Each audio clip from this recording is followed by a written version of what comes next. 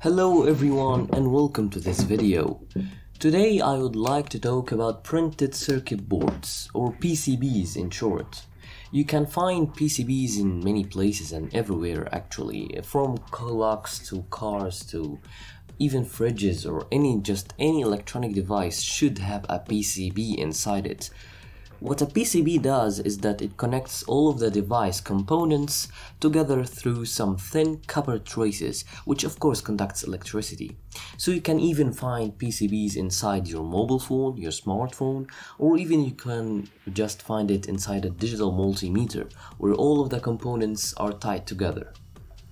But when you start off a project for a school or a science fair, you start on something called a breadboard. You do not just directly use a PCB.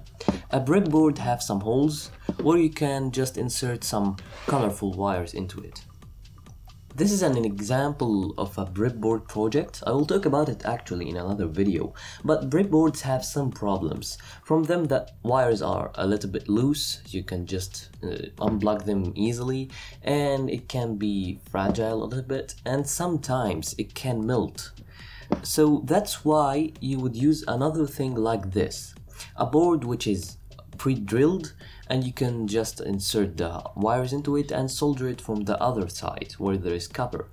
By this, the problem of wires or loose wires will get solved. But in my opinion, you will get another big problem, which is you will have to squeeze a lot of wires into a very small place. This is a board I took about roughly 4 hours to make it, and you can see that's just not pleasant to look at.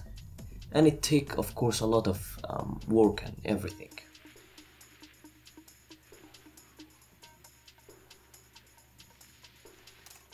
What I actually prefer to do when I actually test on a breadboard is that I make my own PCB at home using just tools I have at home, and I will actually make a full series on how to make your own PCB at home from designing to everything, and I will talk about this series in the middle of this video.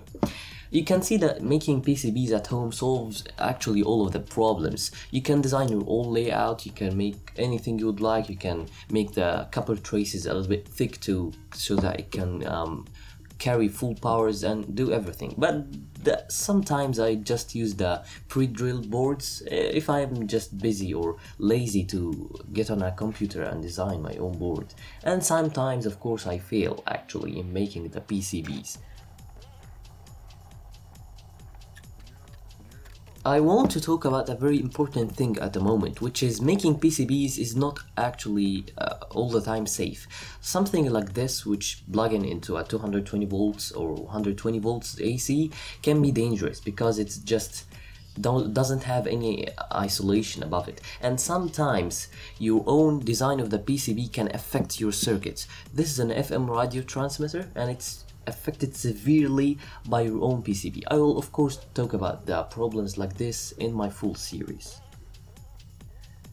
There's another thing you could do, which is actually I find it super fun, but it's just very expensive, which is making PCBs outside your country or just buying it from a Chinese factory. You send out your design and the factory will just send you the manufactured PCB.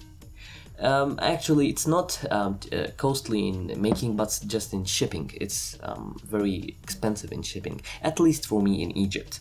Of course, you can see that using a PCB, still there's a lot of junk wires, but believe me, without this PCB, this thing will just be 10 times more worse than it now. Normally, when you get to make a PCB at home, you will just get some PCBs like this. Just have a copper from one side and some fiberglass from the other side. Although sometimes you can get two copper from the two sides, but I will not talk about this at all because it's a little bit hard to make and manufacture.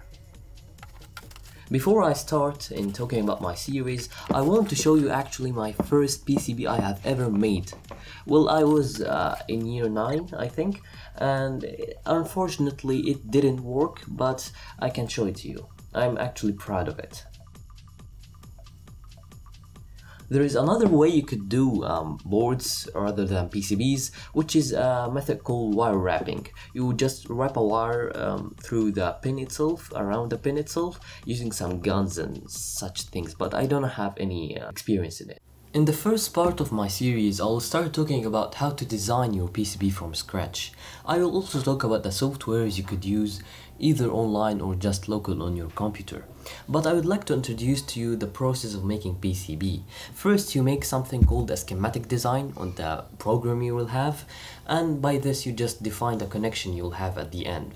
But the most important design you'll make is called the board design, where you assign the width and the length and the size of everything on your board. This is the final looking board you will have at the end. And a lot of things play a role here, like the voltage you'll have on your board and a lot of things. And I will talk about all of these in full details, of course. But keep in mind that designing a PCB might take a lot of time. At least at the beginning. But I'll tell you all of the tricks you'll have to just fasten everything, and everything will be okay. And sometimes you could just leave the computer to do all of the stuff and just go relax on the sofa. But also sometimes you will fail in routing or connecting two pads together through the physical copper traces, and you'll have to attach an external wire you'll have to solder after you make the PCB itself. And I will talk about how to make this in a better looking way, not just ugly wires flying everywhere. Then in the second part, or after designing the PCB, I will talk in complete about the components, the layout of the components, and calibrating the board and cutting the board and preparing the board, like cleaning and everything. I have made about 30 or 20 PCBs before, and I have lots of experience with them, and I know really all of the problems. But I will tell you all of the problems, of course, so you do not fall on them like I fooled the first time I got introduced to. Then after preparing the PCB and cutting it and making it ready for the production, I will talk about the process of toner transfer, which is copying the ink from the paper, the special type paper I'll also talk about, into the PCB itself. I will talk about all of these, of course, in full details, and I will tell you all the problems you might face and how to just get away from it. But something like this might take, for example, a full video, but a full video will be really 5 minutes or 10 minutes by maximum, not more than that. I'll try to show you how to keep everything just pleasant looking and not just very homemade or looking so homemade or very bad.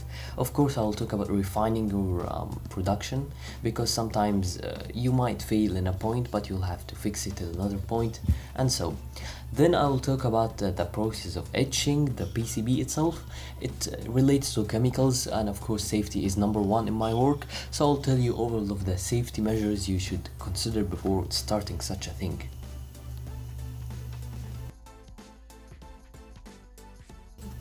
Then I will talk about another part, which is drilling the PCB itself. Drilling could be dangerous, and I will talk about the drills you could use, even just small drills. I'll tell you how to do it and drill using it, although you might need a fast drill to so the job is done just very fast and just easily.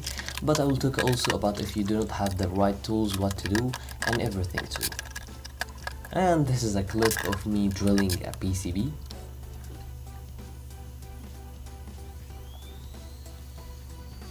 You should always take and consider the safety measures I will talk about, because there might be particles flying everywhere in your face and just will be bad.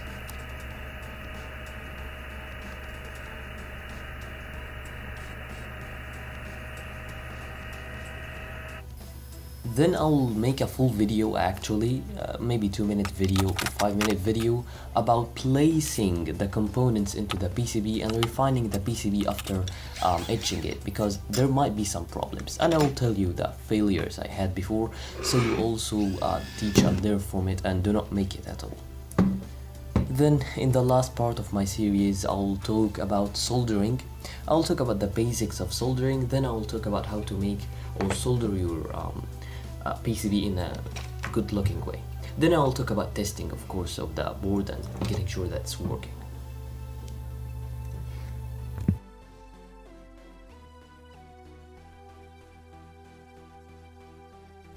Thank you for reaching up till this point. I hope you liked the video. If so, please subscribe to the channel so that all of my new videos you see them. And thanks for watching and have a nice day.